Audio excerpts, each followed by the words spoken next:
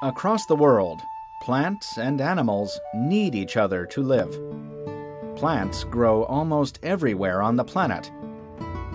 In the center of the desert, in the Arctic, and even in the ocean.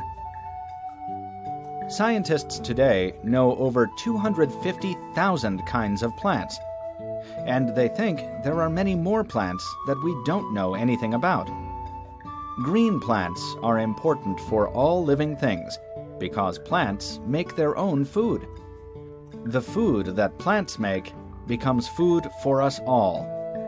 Green plants take carbon dioxide, water, and sunlight and use these to make food. Then some animals, like these ants, eat the plants. And then meat-eating animals eat those animals. So in the end, plants feed everyone. We also need plants because when plants make food, they make new oxygen. This oxygen helps make the air we breathe. But plants need animals too. Flowers aren't just beautiful to look at. They have different colors because small animals, like insects, like the colors and sweet smells. They go to the flowers to get food. That's good for the animals, but it also helps the plants. Plants need birds and insects to help carry their pollen to several other plants. This helps the flowers to make new flowers. Other animals, like birds and bats, often help the flowers too. Sometimes, animals and insects are useful to plants as food. This pitcher plant is slippery inside.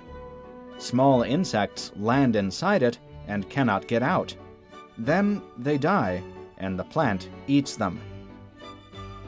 Another plant that eats insects is the sundew.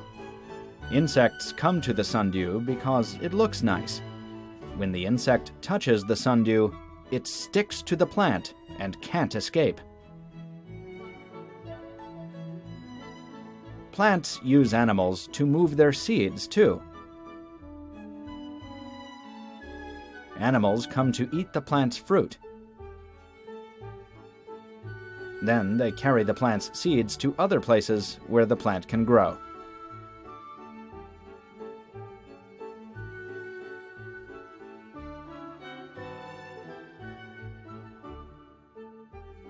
Sometimes, when an animal eats the fruit, the seeds fall on the ground, and small animals pick up the seeds and cover them with dirt. Some of these seeds then grow into little plants. Later, the baby plant will become a big tree, starting the cycle again.